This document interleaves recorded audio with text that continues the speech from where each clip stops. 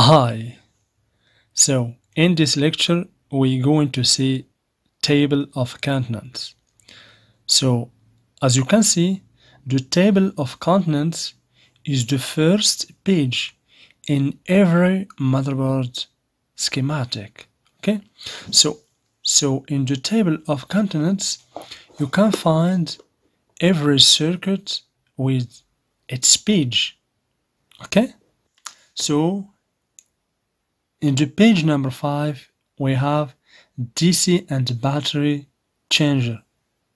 Okay, we can see changer, not charger, because in this circuit, the power management IC change between the adapter and the battery.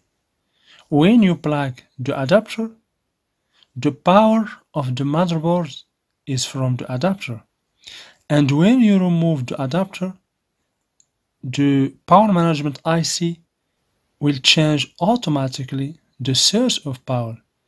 The battery will become the source of power when you remove the adapter. Okay?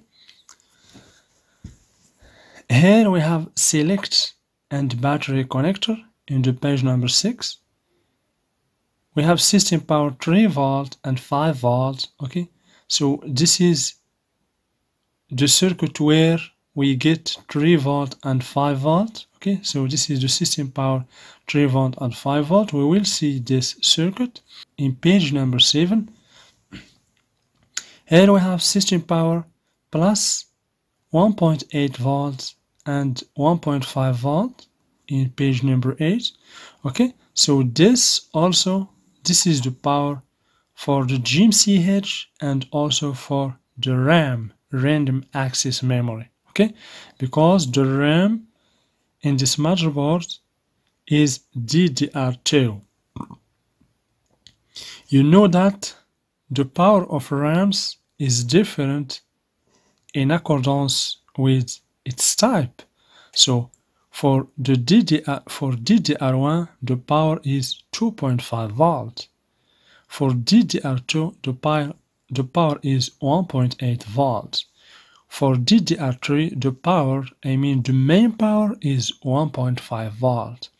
For DDR4 the power is 1.2 volts, and for DDR5 the power is 1.1 volt. Okay, so here we have the system power VCCP, okay, and 2.5 volt.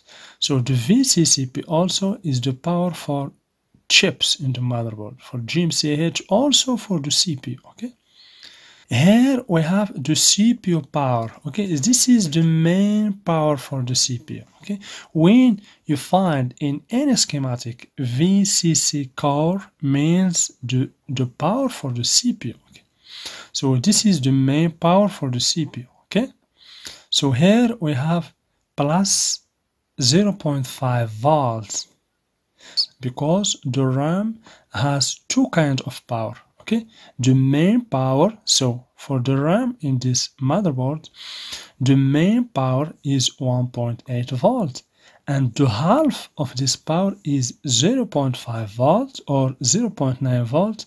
So 0.9 volt is the power for RAM terminals. Okay, we will see also this circuit in this schematic.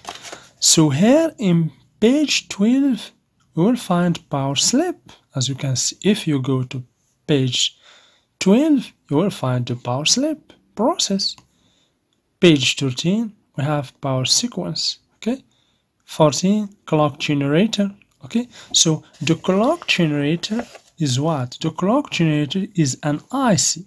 Okay, so this IC is responsible for generating the timing or the clock for the whole motherboard. Always we find this clock generator near to the processor or to the CPU. I will show you this IC in the motherboard. So here, as you can see, this is the CPU, okay, and here we have the clock generator. As you can see, this is the clock generator. We have near to it a crystal. As you can see, this is a crystal. This is the clock generator. generate the clock for the CPU, for the chipset, and for the whole motherboard. Okay.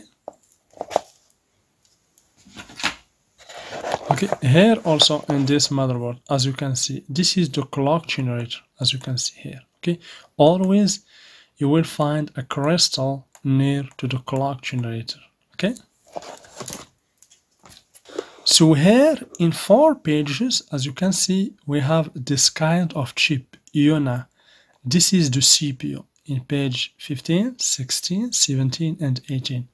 So I want to add that if you understand the schematic, you can understand any laptop motherboard schematic because the working principle is the same. Okay, so here 5 or 4 pages for the processor. Okay, and here we have the thermal fan controller. So the thermal fan control, this is an IC or a component that control the thermal or the heat of the processor.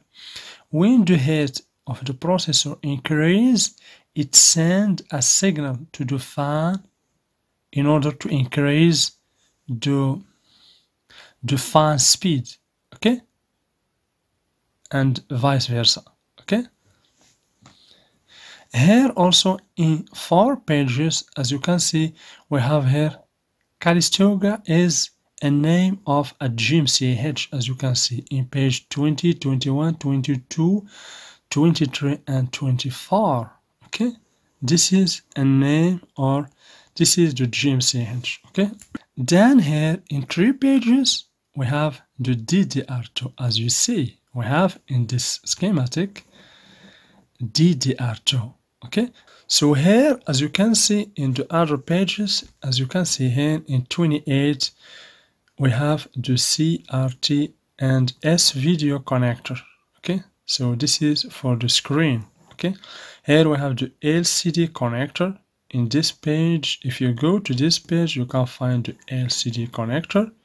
Okay, so in those pages we have the ICH, the control hub, or the south bridge in 5 pages, as you see. Okay, so here in the next page we have the USB 2 hub, fingerprint, the KBC or keyboard controller, or the super IO.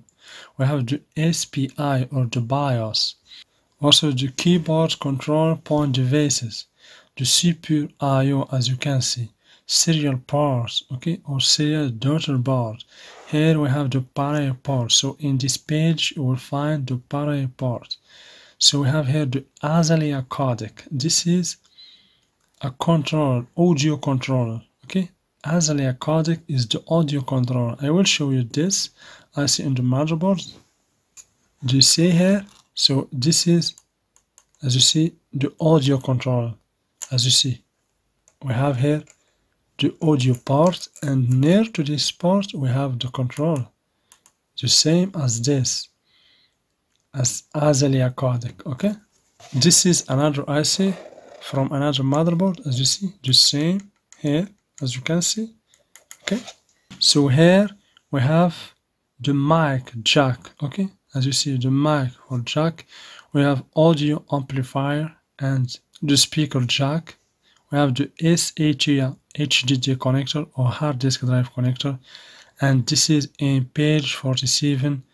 We have the ODD connector or optical disk drive connector. Okay, so here, as you can see, we have the USB connector in page 48. USB daughter board. Okay, in page 49 we have the card bus controller, PC card slot, 1394 connector, mini card and SIM in page 52. So we have the LAN interface, the LAN RJ45 connector. This connector is for the network. Okay, in page 55 we have docking connector, MTC connector. So this page is blank. Here we have the Bluetooth. You can find the Bluetooth schematic. Here we have the LED switch, LED board connector, LED daughter board. In page 61, just a screw. Here we have 7-in-1 socket and 63 cables. So this is the first page of the schematic. In every motherboard schematic, you will find that the first page is the table of contents. Okay?